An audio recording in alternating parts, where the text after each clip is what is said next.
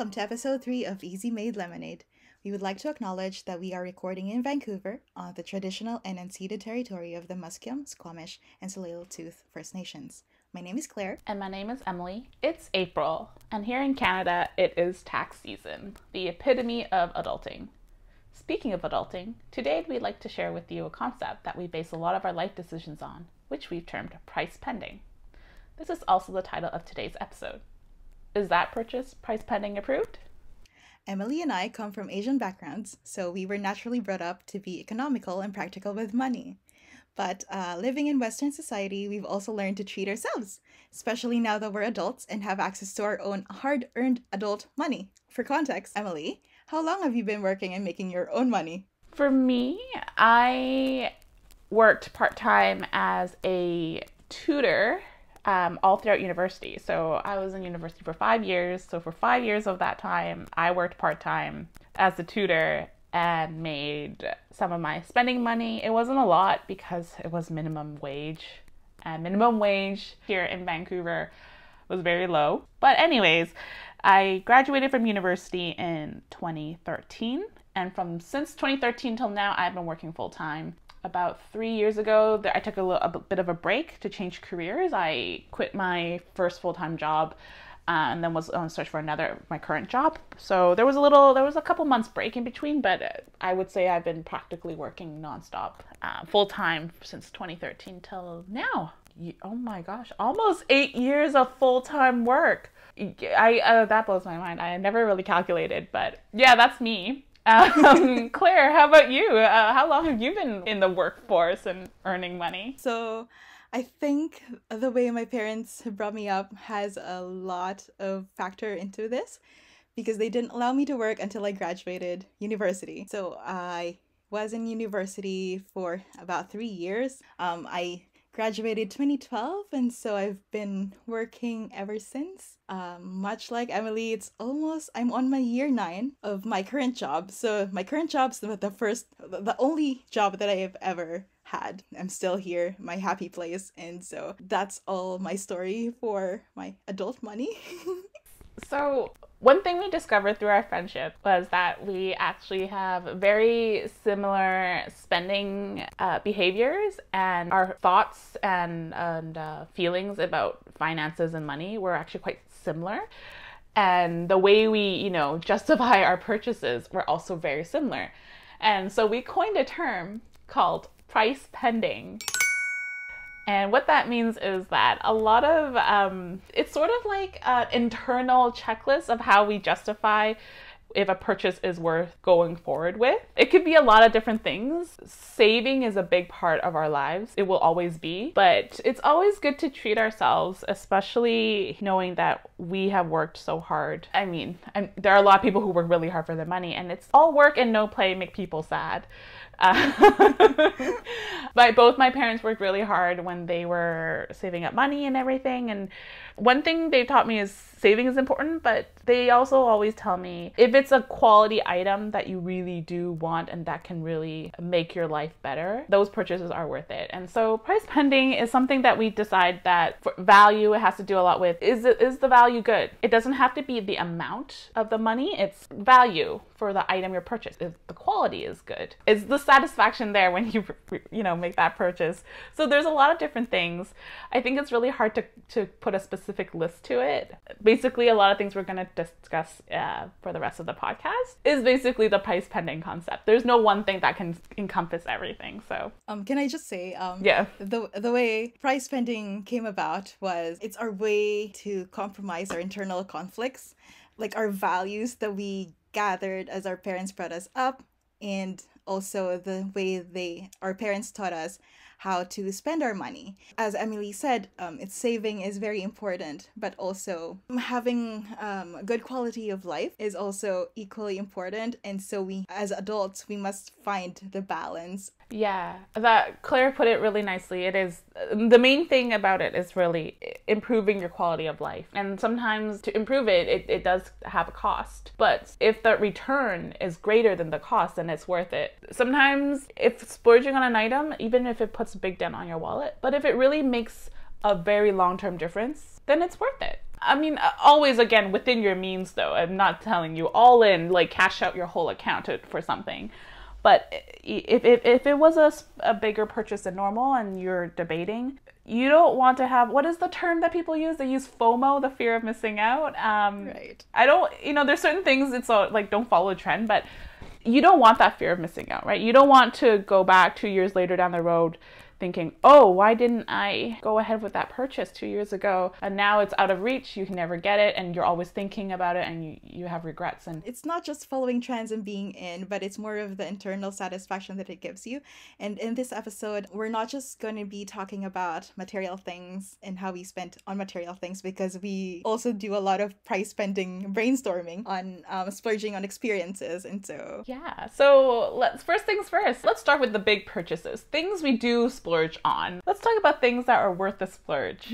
Claire, what is something that we both agree on that's, a really good investment? Well, there's a lot of things that we that we agree on, but let's start with material things first. When we say splurging on material things first, of course, the number one thing that comes in mind is luxury goods.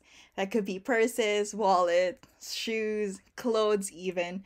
But for me personally, I tend to splurge on shoes. The next one would be bags. In my late teens, I saw this quote. This might not be the exact words, but it said, give a lady the right shoes and she can conquer the world. And I really related to that. That is very inspirational. Right, and I like traveling, so I feel as if I buy luxury shoes, then I'll go to places with my super fancy shoes and I'd be super happy. And so that's what goes in my mind when I splurge on shoes. I don't splurge as much on clothes, or sometimes a little bit on bags, but I'm on extremes. So I'd be very cheap on clothes, but be very extravagant with shoes. For me, I do purchase shoes, but not to the extent of like the really nice luxury ones. For me, I buy bags. Not too much though. I tend to buy really small bags, small practical bags that I know I would get a lot of use out of. So that's one thing for me for luxury goods. Wallets and bags, things I would actually have a use for. So one thing I always base my purchases with luxury goods is the cost per use. If you were gonna love it so much that you needed to buy it and then you used it every single day for years, then it will balance out the price, right? One thing about luxury goods people have to remember is, of course, you buy quality. If you do your research and you buy the ones that are made from better quality, you do get the bang for your buck. So I also never buy very crazy colors. I always stick with my usual, my go-to black. One thing people don't know is, if you buy it from, this is pre-COVID times, if you're someone who travels a lot, when you buy from different countries, from the same brand, they could cost differently because of the exchange rate, because of the pricing difference. And if it just so happens the country that time had a good exchange rate with your currency, it's actually really good to buy overseas, or actually buy off an overseas site too with the exchange rate. So you could benefit if you actually did proper research. So it's a lot of work. For me, when I buy these things, it's a lot of work. It's like I have to put so much, that's where my price spending hat goes on, and it's like a whole research project. I have to make sure, is it justified? Where can I get the same item for less money? Of course. Yeah. And another thing people don't understand is, certain brands especially can really hold their value, or their value actually goes up. So it's actually an investment purchase too. People, some people might not understand. There are certain brands I won't mention, but like of the very, very high-end expensive brands out there, they're classic bags. If you had the money initially to buy it, of course, make sure you have the money. Don't go buying one because I say it's a good investment. Those bags, the prices of those bags go up every single year. It has not gone down. That's right. They go up every single year, even pre-owned. If you sell them, you can sell them for, if not the same price you bought it at the beginning, or even higher. So you get to use this luxury bag for however long you want to. And if you decide you don't want to use it anymore, if you need to cash it out, you get all the money back. It's similar to buying stocks, but the thing about stocks is it's volatile and you can't actually hold the item. There's nothing for you to hold around. It's your own money. You see it go up and down. If you lose it, you lose it. The bag is yours. The bag is yours until you don't want it, and then you get the cash back. But enough of that. But do you have anything to add to that? No, let's actually talk about that. I probably don't research as much for shoes when I buy bags, but that's the same kind of thinking that I do as well when I purchase luxury bags. Is I try to avoid buying very seasonal items. There are items that say are produced with collaborative works with these famous designers. Those are really nice. They may hold value, but I still tend to skip those and just focus on classic styles. I don't have that much capital to buy on these really expensive special edition bags, you know? Yeah. So I try to just go with the black classic canvas, or say like the prints that the brands are known for. And speaking of pricings, I do know that at least for couple of brands, they do price increases every quarter. Yes. If it's something you were thinking about with luxury goods, with items that you know will never ever go on sale. Right. And let's say the prices even go up. Let's say if it's an item that will never go on sale, it's better to buy it early than later if you had the means. And especially with luxury goods, they never go on sale and they only go up. And also, it's not just that, it's also stock. Stock is always very limited with luxury goods. So even if you wanted to buy it and lock it in at the lower price, they might tell you there's no stock and you just wait. It's a waiting game, and it's also first come, first serve a lot of times. And by that time when the stock comes in, it's in the higher price range. Exactly. So check number one, if things are in stock. If the things aren't in stock, then you don't even have to waste your time thinking. Right. Because you still gotta wait till they come in. But if it's in stock, then you can go, oh, check your means. If it is within your means and it is something you were wanting for a very long time, I think that is worth it. If it's something you impulsively went into store, never thought about, did no research, and go, and that looks pretty, then I don't know. That's up to you to decide. But right. But the thing is, I'm also guilty of that. I have done impulse buys. I'm doing it more often now the older I am. But when my impulse buys are always not like a very hefty purchase. I've been impulse buying some medium purchases. Medium these days. Some medium purchases, and my sister even was saying, my sister knows me as someone who's very level-headed, and I'm very rarely would go into a luxury store and impulse buy something. And one time I went in with her and I wanted to browse, and before we left, I saw something and I bought it. And she was like, what? Who is this? Are you my sister? You bought it? And I literally held it in my hands, tried it on, and I'm like, yes, I will get this. But then this comes back to the point of bringing in that self-satisfaction factor to buying luxury goods. And again, this is just our preferences. That's our purchase behavior. Yeah.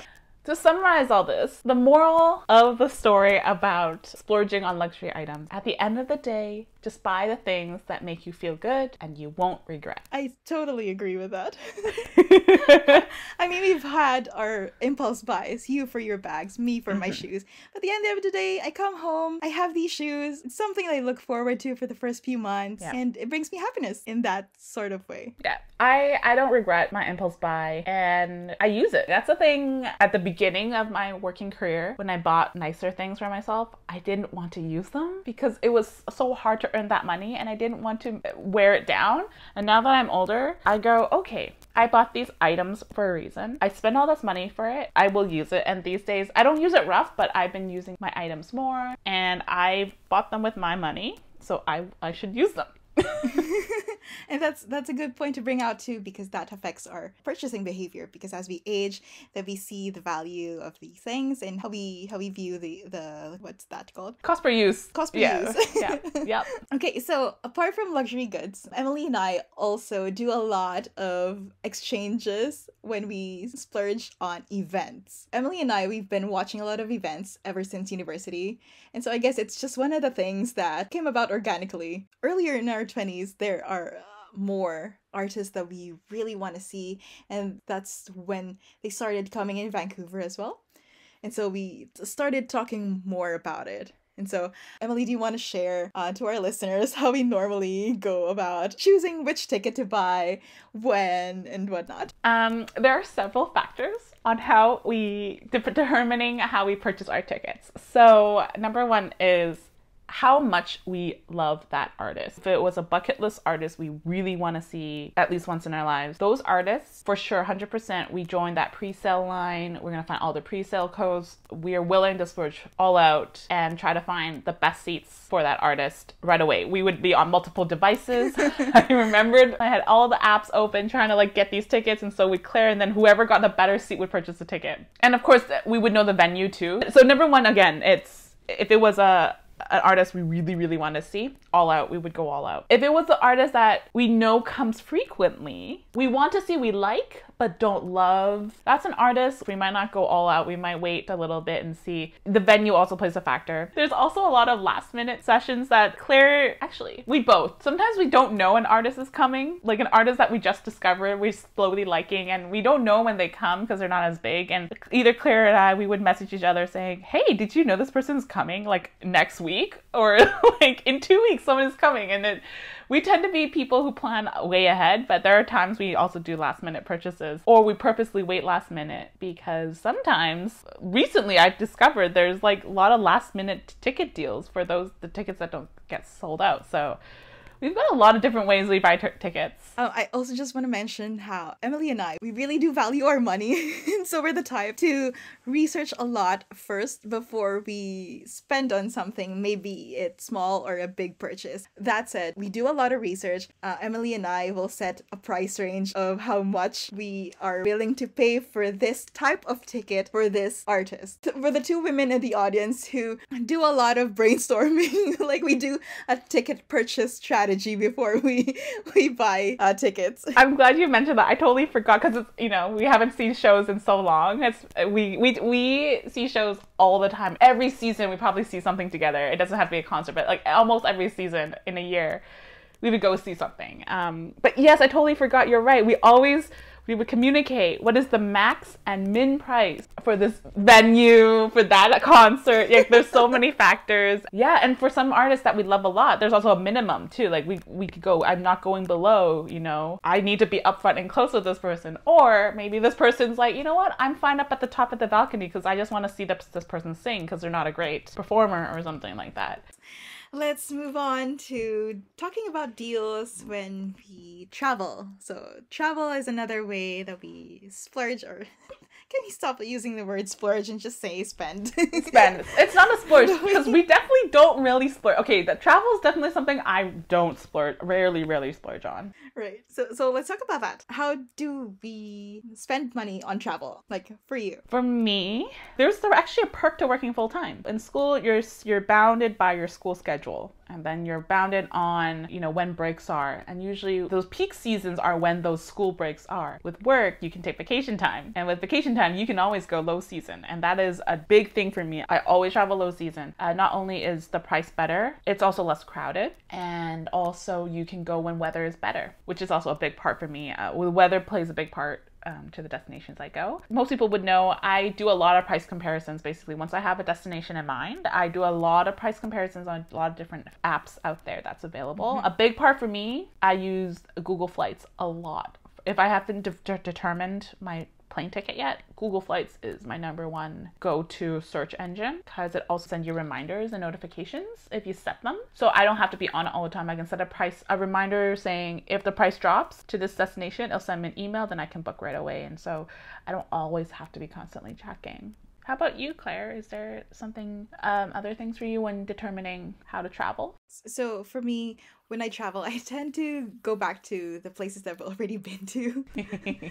So that said, I tend to already know a bit of background knowledge on where to stay, where it's cheapest to stay for the best quality that I can get. Also, I like Emily, I also do a lot of price comparisons. I use Google Flights. Google Flights, hello. or travel sites, say Expedia or Kayak. Yeah. Also, because when you book through these sites, you earn points, and earning points, using points, that's a big factor to my purchase behavior too. And so that's how I normally budget for travel. Speaking of travel, there's just one thing that I'm really curious about. When we fly, we get the best rates that we think we can. And so one of the things that happen after would be paying fees for extra features to your flight, for example. So how is it like for you, Emily? Are you one of those people who purchase for extra to get access to better seats? I am the person who will buy the cheapest plane ticket possible. There's actually a website that I follow that has all the deals specifically departing from Vancouver, and I love that site. It has that person. Oh my gosh, thank you, this person. He does such an amazing job. He compiles everything, and I always buy the cheapest seats. I never ever, for some reason, it's something I won't splurge for, because the price difference these days for flights and the next level up for seats, it's such a big difference. It's such a big jump. Even within economy class, if you want to have extra legroom, it's a big jump. And then you want premium economy, that's like double.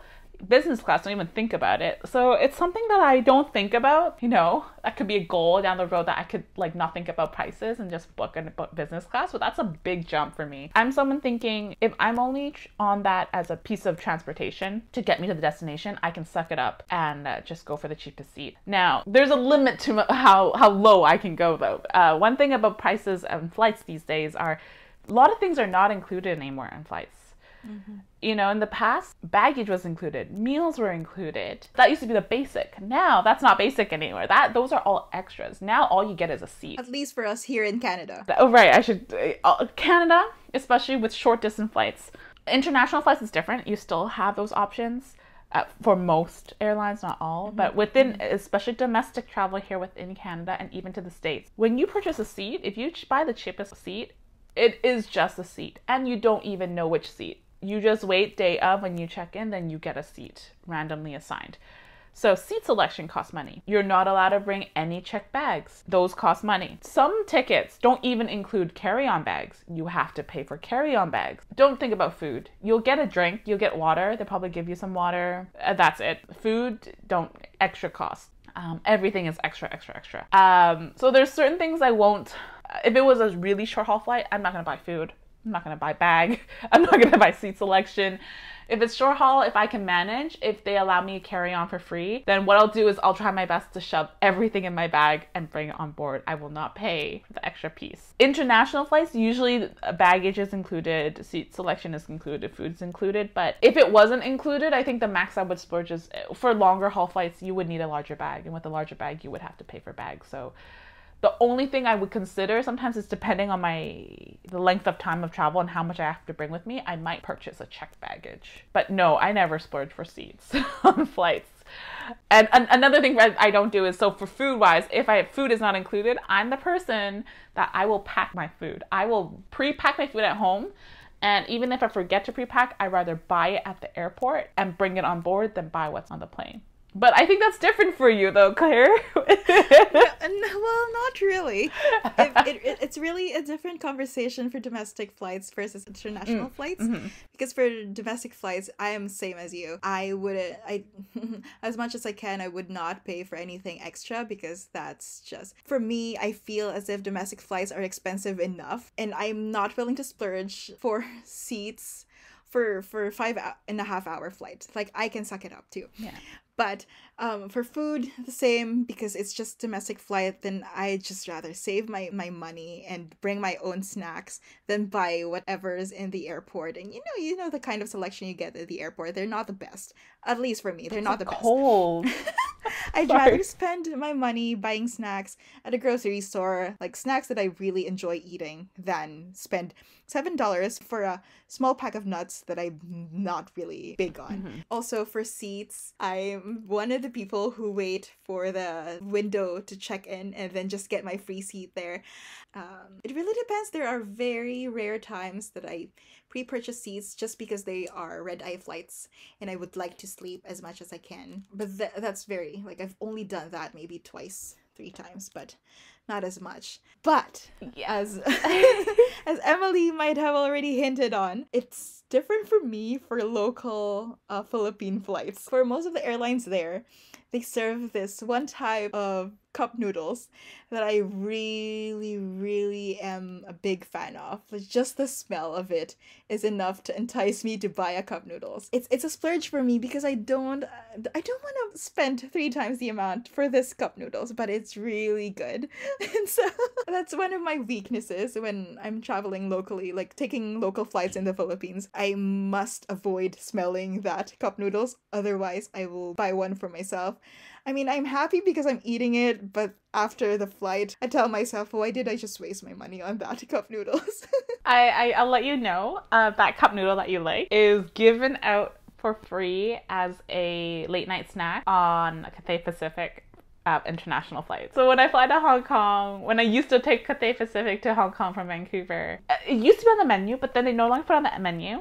But it's something that when it's like, if you take the red eye, or if you take, when it's like the bedtime, when the lights are off, you can ask the flight attendant and then go like, oh, can I have a cup noodle? I think they don't put it on the menu anymore, so it's, I think like old customers will know, and then they'll bring you. You start knowing though, when the lights dim, you start smelling the cup noodles from their galley, and then you're like, oh, I want one, and I always get one because it's free. Well, international flights, meals are included, and so that's the one perk on Cathay Pacific is you can have that if you ever get a chance to fly long haul with them. But see, it's a long haul, so it's a long okay. haul though. Even if I pay for that, I might be okay. But see, my local Philippine flights, they're just an hour and a half long. Oh, by the time you get it, it's done. Like, clear your tables. That's why I feel like it's a splurge. Oh, but I really gosh. cannot resist. I remember I was in a flight once. It's a red-eye flight. The cup noodles isn't free. I splurged on front seats for the legroom because it's a red-eye flight. So, I already splurged on the seats. And then this guy on the other, it's just right next to me. He was just on the other side of the aisle. So very close. He ordered cup noodles. And I had to pinch my nose for the first 30 minutes just so I can avoid it. And the smell doesn't go away because you're in a plane. Right. And it's a red-eye flight. I'm supposed to sleep. My stomach isn't equipped to eat noodles. Oh, no. Cup noodles at that time of the night. Yeah, actually, I think we also talked about how you also miss flight food too, right?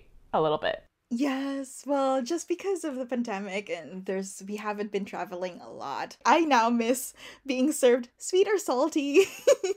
I miss the cookies that they serve, or just being handed over say nuts. Apple juice, the nuts, or the snacks or the drinks.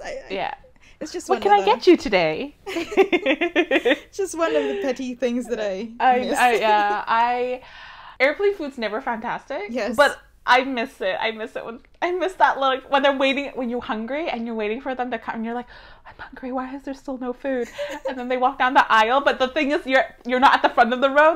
So they start at the front and then you're at the back, or they start at the back and you're at the front. Like, it's like, oh, and then you're hoping the option you want is still there because there's only 2 options. There's always only 2, maybe the vegetarian one, but like there's usually only 2, and then you really hope the chicken is still there, but you get the beef, or the beef is still there, but you get the chicken. Oh my gosh. And I sort of miss it. I sort of miss like the little, like, you're eating cramped. You see, the point here is we just miss the experience, but not really the food itself. Yeah. It's experience. In the cramped, and then you got little, like, okay, you got the salad, and then, like, drink, and then, like, dessert, and the meal, and, like, sometimes you burn your hands because it's so hot when you try to open the cover, and you look at the mush in front of you, like, oh. Sometimes you expect it to look like mush, but then when you open it, it looks pretty. You're like, wow, gourmet. Your standards are so low with airplane food. But anyways, the moral of this story is we just miss traveling. We just miss traveling. It's just Wanderlust speaking right now. Yeah. Speaking of Wanderlust, one of kind of falls in the price spending concept is foreign exchanges. Because, you think about these things too when you're traveling, what's best use for your cash, and you think, what is the best way that I can make the most use of my cash? Yeah, speaking of foreign exchange, also there are also credit cards. Mm-hmm. Some people like to travel with cash. I did a lot of research, and I'm actually someone who, if you have the right card, and there are actually some cards out there, Using a credit card is better than exchanging money because you lose from the currency exchange rate anyways. So if you're able to find a good credit card that can waive foreign transaction fees, then it's the same as using cash, because regardless you have to pay the currency conversion because there's currency conversion. And most credit cards on top of the currency conversion charge a certain percentage for foreign transaction fee on top. So that's why people choose not to use credit cards, because they think it costs more. But if you did your research and compared credit cards out there and you are someone who travels a lot, it's worth it to apply for a card that waives those foreign transaction fees. And then you don't have to have a headache about always, oh, I have to go exchange money. Where am I going to exchange money? Do I have enough cash on me? And whatnot. And you can just swipe your card if you know your destination is somewhere that accepts your foreign card. And almost all places you book these days require credit card anyways to book. Another perk about credit, I'm doing a whole adulting thing about credit cards here. Another thing about credit cards is there are a lot of great travel credit cards. So if you are someone who travels a lot, is, you know, also post-pandemic, we'll hopefully in the near future, a lot of credit cards are great for traveling because a lot of them include travel insurance. They might even include airport lounge passes. They might have events insurance, events perk, car insurance. There's a lot of things they cover. So sometimes it's worth it to look into those cards too, instead of just a really basic card. You don't realize there are a lot of things out there. You don't look at the fine print and you go like, oh, actually that card can actually benefit me a lot more than what my existing one is. So feel free to take a look at that. I'm someone who does a lot of research on credit cards and different perks. So I think the moral of the story for this part is really just do your research. If you're a younger adult, try to spend a little bit more time thinking ahead. Try to predict what kind of behaviors you'll be doing. Like, will you be traveling more? Will you be doing more local purchases? And so most of the things like that, they do factor in with your cash flow in your credit card use. For me, one of the perks that I like about using credit card is I get points. And again, those points do matter if I really do use the credit card a lot. To add to that moral, it's the price spending tip of the day for this section would be research really pays off. The research will help you save. Saving a couple dollars here and there can add up. If you can save a couple dollars here from accommodation, a couple dollars here from flights, and a couple dollars here from other things, you can add up and save a lot. I think one thing for me, if I wish someone would told me more about the credit cards, there are actually a lot of for fees credit cards out there where you actually pay annual fees on that are actually a better return than the free credit card. They give you so much more and so many benefits that the fee you pay is nothing. Like, the amount they give you is much more than the amount you have to pay, whereas a free card would give you nothing. So again, it's something you really do need to research and see if it's within your spending means, if it matches what you use it for. Yeah, as a young adult, I thought doing research was a lot of time, like a lot of effort, but it was worth it for me. Yeah, and I think it's easier to do research now. These days, it's a lot easier to look up things. Yes, there are a lot more people talking about comparisons, and it's very helpful. Another thing that a chunk of our adult money goes to would be for spending on food. Yes. Food is something we all have to go through. Right now with the pandemic, we have been eating out a lot less. However, let's talk about normal times. Normal times, one thing I always look for is, if I look for if there are happy hour deals. I always look at a restaurant, a little bit of research again. You have to do a little bit of research, knowing, looking up restaurants that provide a happy hour menu.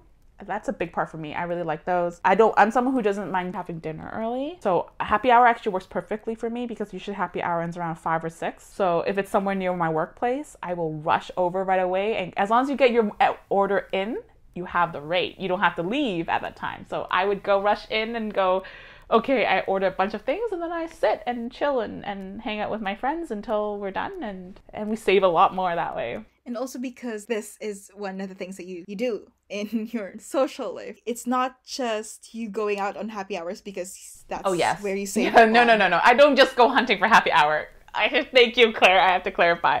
I personally really enjoy happy hour, and the perk of that is on top. I look for places that actually offer happy hour menus. Happy hour for me is actually happy. Like, after work, what's the best way to shut off and not think about it is to do a complete 180 and just sit and chat and unwind with some friends. Happy hour played a big part in my life, normal times.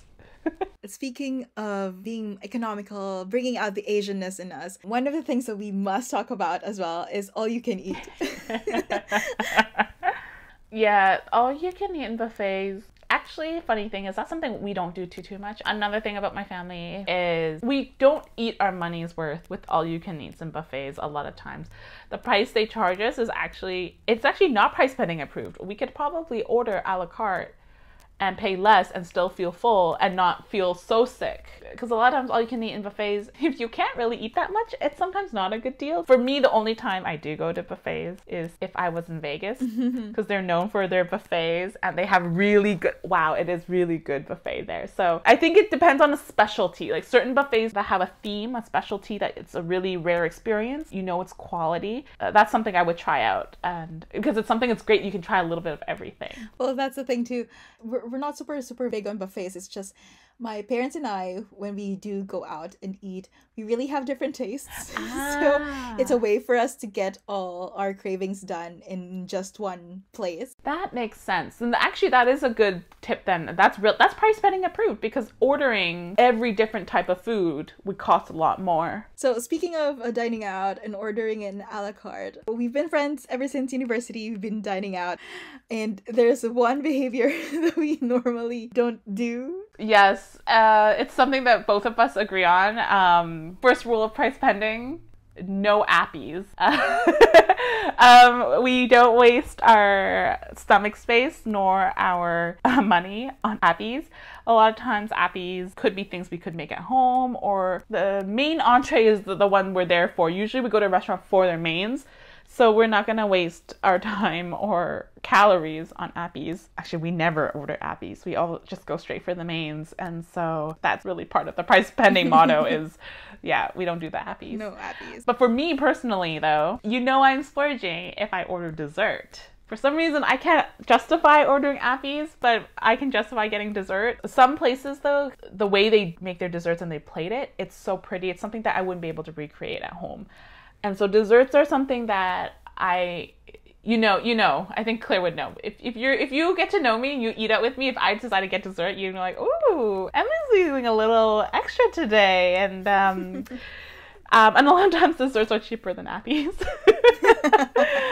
And they're shareables too. And they're shareables. It's just it takes more space for the main entree. But the main thing for me is also like I just prefer desserts. There's always room for dessert. I rather spend on a dessert than an appy. Mm-hmm. Well, speaking of spending on food, one of the things that we kind of do more now is food delivery, just because we can't really go out and we still want to support our local restaurants. So I was someone who never used any of those delivery apps. It's sort of new for us here in Vancouver. I think the delivery apps didn't happen until just the pandemic.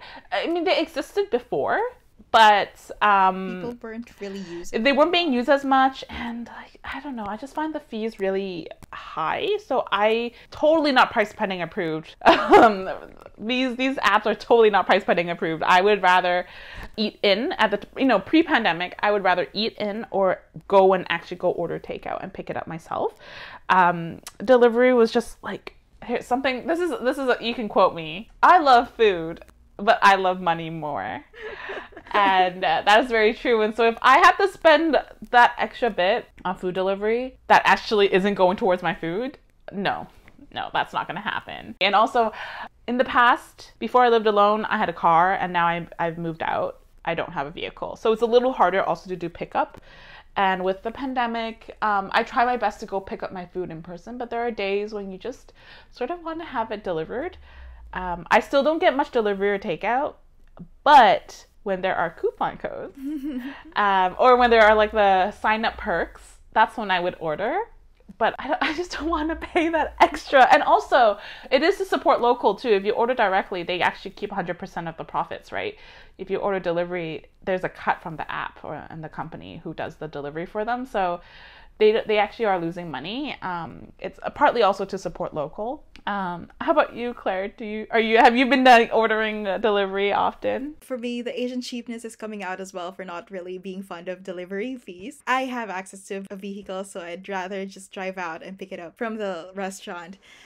But sometimes you also just want to stay back, and then there comes the idea of splurging for delivery fees and the tip that comes along with that. But yeah, not so much on delivery, but pickup I do a lot. A lot of. It's my way of enjoying the food that I like and also still supporting the smaller shops around me. But you're right. These delivery apps, when you initially sign up, you do get coupons and codes, and so of course that affects my behavior towards buying food from these apps, because wow, I'm buying $10 worth of food and I have a $5 coupon. I'm saving.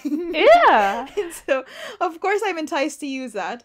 And so yeah, let's talk about coupons and points. I'm getting very excited about this. So price spending, really big part of price spending is coupons and points and anywhere you can get savings. So Claire, since you're so excited, what's your couponing like? What is your my couponing? Yeah. There are apps for coupons. And so sometimes if I want to buy things or just grocery stuff, I normally still visit these apps and see which items are on sale. I will mention one thing that I like. I haven't been doing it as much now that I'm older, but one thing for me that's part of the price pending aspect is birthday freebies. Here in Canada, there are some places that offer you free items on the day of your birthday. The Keg, personally, the Keg is my go-to. Since university, I've been going to the Keg for my birthday, on my birthday. And one thing the Keg gives you on your birthday is they give you the Billy Miner Mud Pie, which is this delicious ice cream cake that's like, there's mocha and vanilla and chocolate fudge and almond shavings, and it's so good. They give you this slice at the end for free, and oh my gosh, that I love that. And I personally really enjoy steak, so the Keg is where I go every birthday. There are a lot of other places that offer these birthday freebies, so definitely check and do your research. Again,